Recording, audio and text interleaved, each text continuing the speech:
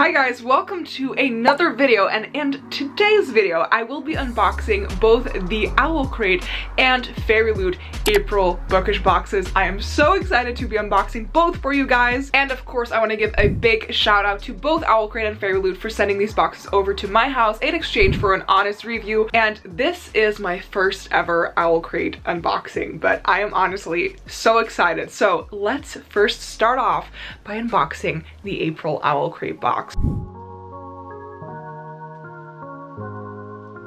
Okay, so I'm here with the Owlcrate box. Oh my god, you don't know how excited I am. I have been obsessed with watching these unboxings myself, and being able to say that I am an Owlcrate rep right now, it's just mind-blowing. So if you want to get an Owlcrate subscription box for yourself, you can use my code Sabine and you will get 10% off of your subscription. So I am very excited to show you what is inside of this box. As per usual, I will leave all of the creators for the items in the description box down below as well, so definitely check that out. I hear like this exciting sound and I want to find out what it is. Will my room be a mess after this? Maybe a little bit. So here is the spoiler card for April's theme, which is Ruthless Rivals, and this contains all of the like spoilery information about the products and everything, so I'm not gonna have a look at that right now. Let's grab the first thing that is on top of this box. Ooh, okay, and they included this on their Instagram post. This is a spectacular cinnamon hazelnut coffee made by Fable grounds coffee, and I do drink my fair share of coffee.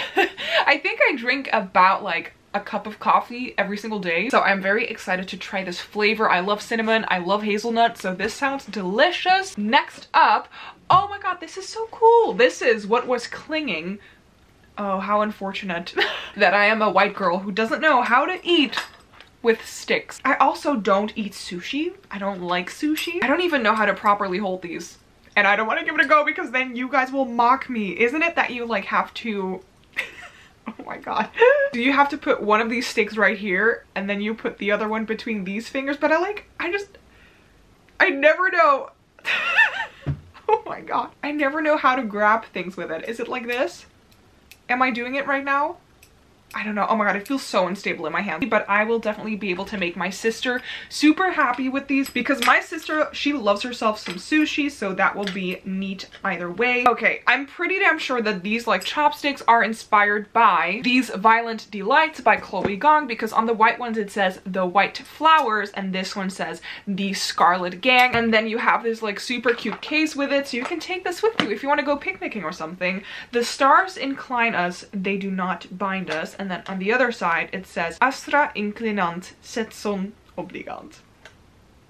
Which I feel like is the same quote, but then in Latin, question mark. Next up, ooh, what is this? Etc. And this is, oh, it's a game. Challenge fellow fiction-loving friends with categories that were designed just for bookworms. Readers will need to rack their bookish brains to score points in this fast-paced game of library lists. Oh my god, and now that I remove the packaging, look at how shiny that looks, and it feels super velvety and matte. So I'm gonna guess it's like a bookish list type of game. So now I will just have to wait before I can meet up with all of my reader friends in one room so that we can play this together. Next up, we have a little pouch right here that says history has its eyes on you. Gorgeous hand lettering. Is it gonna be a pin? Like, they do have monthly pins, I believe. Ooh, oh my god. Wait, is this for your phone? Which is so cool. I personally love these phone holders because it feels super secure, but with this one you can put little like cards in it as well, or maybe a little bit of money. Next up, okay, here is the monthly pin.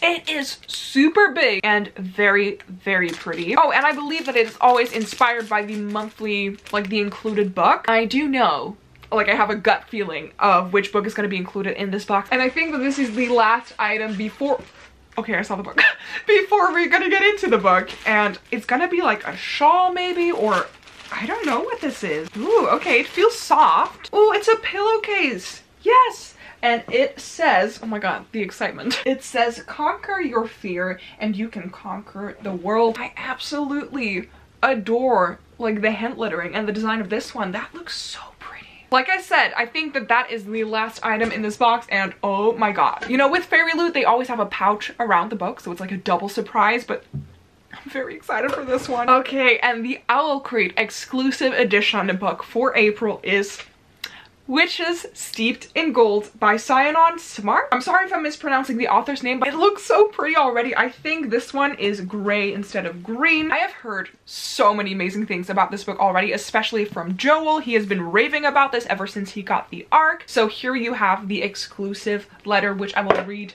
after recording this video. So let's read the synopsis together. Araya Adair has spent her life in a cell. Heir to an overthrown and magically gifted dynasty, she was exiled from her home on the island nation of Icey when just a child. But every day brings her closer to freedom and vengeance. Jasmine Carriot grew up dressed in gold with stolen magic at her fingertips. Daughter of the self-crowned Doyen, her existence is a threat to her mother's rule. But unlike her sister before her, Jasmine has no intention of dying to strengthen her mother's power. Sworn enemies, the two witches enter a deadly alliance to take down the woman who threatens both their worlds. Doyen Carriot. But revenge is a bloody pursuit, and nothing is certain except the lengths Araya and Jasmine will go to win this game. Oh, maybe, I don't know, do they have exclusive? Yes, they do have exclusive things, I think. So, oh my gosh. First of all, it has a beautifully embossed tree on the cover. And I'm gonna guess we also have exclusive art in the Dustjacket. That is so pretty. Look at this. Like, these bookish boxes have been stepping up their game in the past year with all these exclusive designs on the Dustjackets. And oh my gosh, look. Look at that spine. It's so pretty. And then for May's theme, we have Expect the Unexpected. And if I'm looking at this artwork, I have a feeling of the book that's going to be included in that box. And let me just say that I'm very excited if that is going to be their May pick. And now let's go on to Fairyloot's April box as well. So I also received my March Fairyloot box. This month's theme was Frozen Fables, and in contrast to that theme, it is super sunny. Here we go. We have, first of all, a mug, and I love mugs. I can never have enough. I know my mom disagrees with me, but this is the Bear and the Nightingale ceramic mug designed by Mona Lime Art, and I love ceramic mugs. Ooh, okay, it has a really cute snowflake on the inside. And the artwork is stunning as usual, although I haven't read The Bear and the Nightingale, but I am planning on doing so sometime in the future. For right now, I am loving this design. Oh yes, okay, I see some socks, and I am always in desperate need of socks because I don't know how, but I always get holes in mine. And this is a Even the Darkest Stars ankle socks, and I have that book. It is this one right here, and we got sent this beautiful Fairyloot edition a couple of years ago, and I have yet to read it, but I've heard amazing things about this one, and these socks look really beautiful. It has a little fox on it as well, and they just feel super nice, and blue is also my favorite color. Next up, ooh, oh, okay, I think that this is a hairband. I love the design of this one. It has like a beautiful mention on it and like birds and nature things. I think it looks really cute. I don't know if I want to like show you what my head looks like with this thing on. Okay, let's do it. How do you wear these things with it looking stylish? I look awful with it. Oh my god. Oh my god, I see a stunning notebook. Look at this one. I think I know which like book or series it is inspired by. I would say Winter Song, but I don't have that book. I've never really heard what it is about, but it is like a ring band A5 notebook, and on the back it says, "A candle unused is nothing but wax and wig. I would rather light the flame knowing it will go out than sit forever in darkness." And this is, ooh, just plain paper. It is not lined or dotted, so maybe nice to use as like a sketchbook or something. Here we have, I think maybe the last item before the tarot cards and the book. Ooh, oh, this is gorgeous. Oh my god, this is an awesome item. We have here a Winterwood phone ring holder, and it feels super sturdy. Ooh, and you can even like twist it around, and the design on it says, "Be your own light." Now, I haven't read Winterwood, but I have read The Wicked Deep by this author, and I personally love that book, so I'm very interested in reading Winterwood. That wasn't the last item. We also have a very pretty art print. I don't know who this is inspired by. Maybe it's from the book, maybe it's from somewhere else, but it has some silver foiling on it. The two tarot cards that are featured in this box are the Two of Wands and Ace of Wands, and maybe it's a Bear and the Nightingale inspired set? I have no clue. But the last thing in the box is, of course, the book. It feels rather thin. Usually I always know what book it's gonna be. This time around, no clue. So let's just pull it out together and see what it is.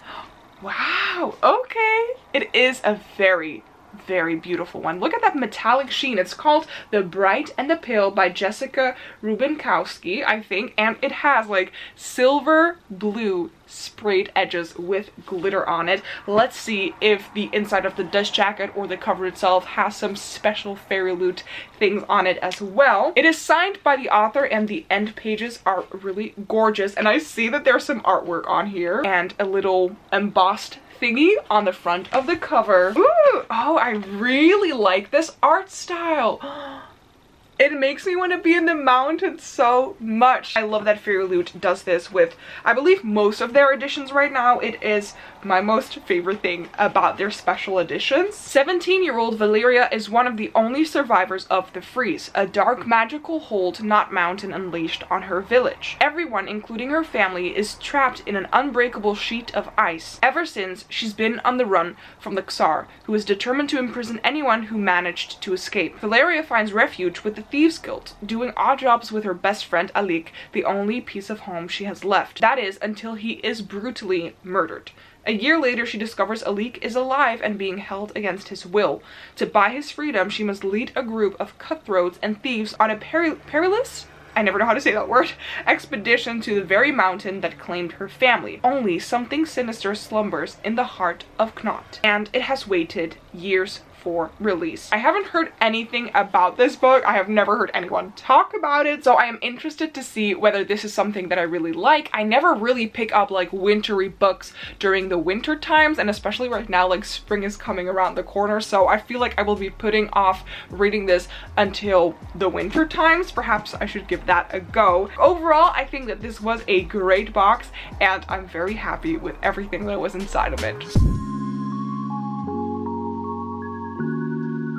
Okay, my hair looks a bit crazy, but that's because I went into the shower and then I like put this stuff in my hair and now it looks a bit crusty. Please don't mind that, but... oh wait, this is... I was gonna say, I received my Fairyloot box, but this is an empty one. Here is the full April Fairyloot box, and I'm very excited to open this one and see what all the items will be in here as well. Let me put you maybe a little bit more to the background. I think I've mentioned it in this video already, but I'm pretty damn sure that the book inside of this box will be the same as the one in Owlcrate, so let's see how the two editions compare. Ta-da! So this is the beautiful spoiler card. I always love the artwork so much, and this month's theme is hidden identities. I, again, will not be looking at the spoiler card. Okay, and the first thing that I see is a little paper pouch, and what is it gonna be? A pin? I don't know. Yes, it is a pin. Ooh, from the Nevernight Trilogy. And good thing is I have a book haul coming up, as you can see. I got a lot of books for my birthday and just over the past couple of months in general, and I do have City of Brass. This one is City of Brass. You just have to believe me, but this is a gorgeous enamel pin, and on the pin it says, "Greatness takes time." We should all remember this, okay? When we doubt ourselves, when we have imposter syndrome, greatness takes time. That is so pretty, and it has like a little moon inside of it. It's so beautiful and created by Icey Designs. Next up, I think we have a tote bag, and oh my god, do you know how many tote bags I own? It's not okay. But, ooh, okay, I have a feeling that I know which fandom this is inspired by, but let's just show you the artwork. I think that this is from the Blood and Ash series, is it? Yes, Blood and Ash tote bag, and again, book haul coming soon, might feature that book. It looks so pretty, so now let's hope that I will love that series as much as a lot of other people do, because this is a stunning tote bag, and on the back it just has like a little repeating pattern on it, and the tote bag feels nice and sturdy. Sometimes you also get those tote bags that are a little soft and a little flimsy. This one feels really good, so I might swap it out with a tote bag that I already own, because I literally have too many tote bags. Next up, oh my god. Oh my god. Okay, so these were kind of like loosely thrown into the box, but I feel like maybe the packaging is missing or it's like a little extra. But we have gorgeous bookmarks in this box. Wow, that is so pretty. I will of course show you guys all of these like close-ups. I am not too sure of which series they are. I'm gonna say this one is definitely an Ember in the Ashes. This one might be like Spin the Dawn or something like that. And with this one, I have no clue, but they have very pretty character art on it and beautiful gold designs, and I love myself some good bookmarks. They are so pretty. Oh my god, I love them so much. Next up, we have a little pouch right here. I feel like it's gonna be like a soap. Yes, Cherry Blossom Soap inspired by Flame in the Mist by Renee Audier. Well, that was actually the first Fairyloot box that I bought myself, is the one that featured this book. I started it and I DNF'd it. It was not for me, I think. It was very slow and I didn't really like it, but let's smell the soap. Oh, and it is a cruelty-free and vegan-friendly soap, so that is amazing. Oh, it's from Little Heart Gifts. They have featured items with them before, so let me smell it. Ooh, that smells really nice. Fresh and a little sweet and flowery, but not too flowery. I'm not a big fan of flowery scents, but this one smells perfect. That's so great. I love this. These are so pretty. Wow, we have some gorgeous bookends. These are, I'd say, like an archway and then trees who are like reaching to each other. Like, I don't know where to leave my books anymore, as you guys can tell, but I feel like if you have these gorgeous bookends, you can put it on like a different shelf or closet and you will have some gorgeous bookends. Wow, they feel super sturdy as well. Okay, so those were all of the items. We still have the 2 tarot cards left. So we have 8 of Wands and 7 of Wands. No clue who these characters are, as per usual. But now we have the book, and I'm very excited to see what the special Fairyloot edition will look like. So here we go. Let's open it. Okay, purple sprayed pages, and let's see. Here we have, oh my god, okay.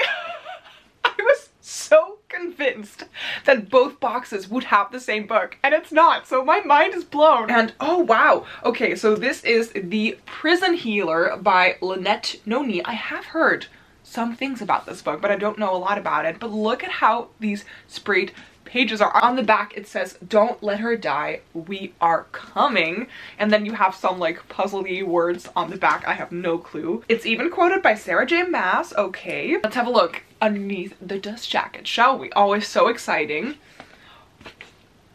I didn't know it could get even more exciting.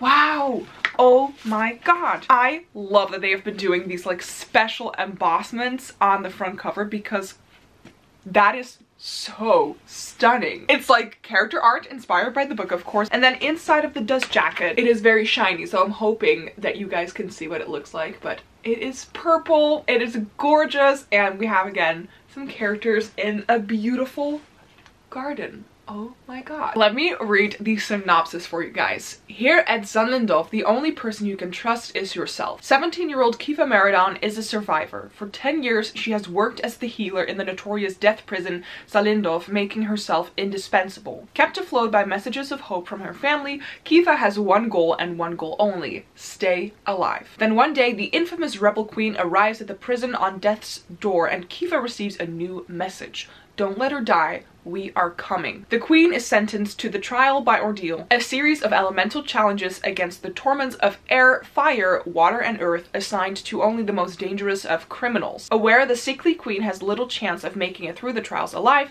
Kiva volunteers to take her place. If she succeeds, both she and the queen will be granted their freedom. But no one has ever survived. And with an incurable plague sweeping Zalindov, we love plagues. No, we don't. A mysterious new inmate fighting for Kiva's heart, and a prison rebellion brewing, Kiva can't escape the terrible feeling that her trials have only just begun. Both of these boxes were absolutely amazing. I'm so happy with the books that they picked, because I've heard amazing things about the Prison Healer and especially about witches steeped in gold, so I'm very happy to have been able to receive them. Let me know in the comments down below which one was your favorite and why. Thank you so much for watching. I hope that you enjoyed this video. If you did, please give it a thumbs up. You can subscribe to my channel by clicking somewhere here on the screen or on the button down below, and hopefully I will see you guys in the next one. Bye!